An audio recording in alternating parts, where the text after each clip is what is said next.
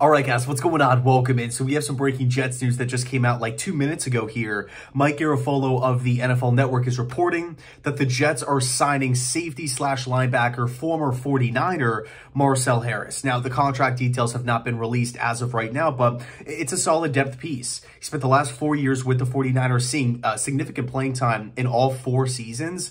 Last year, funny enough, he actually moved positions, spent the first 3 years as a safety, strong safety for the Niners, and then moved down as a linebacker for the 2021 season and was pretty solid. I actually have his stats pulled up right here. 15 total games, 7 starts, 1 interception, 44 combined tackles. Not bad, not bad. And what's interesting about Marcell Harris, he actually played at Florida, and I remember him specifically back in 2016.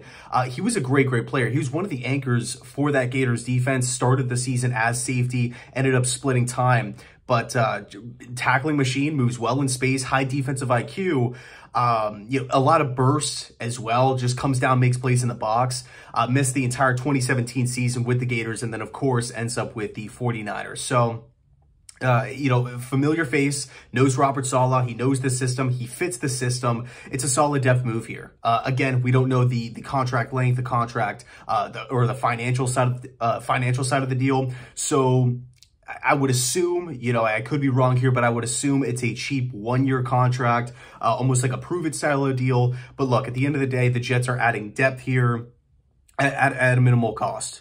And I think that's really, really important. We look back at last season, one of the problems that the Jets, endured was depth. Guys got hurt, and then we had nobody to step up and replace them. So I like it. Let me know your thoughts down below in the comment section. Marcell Harris joining the green and white with the New York Jets. I'm excited. Thanks so much for watching. And as always, go Jets.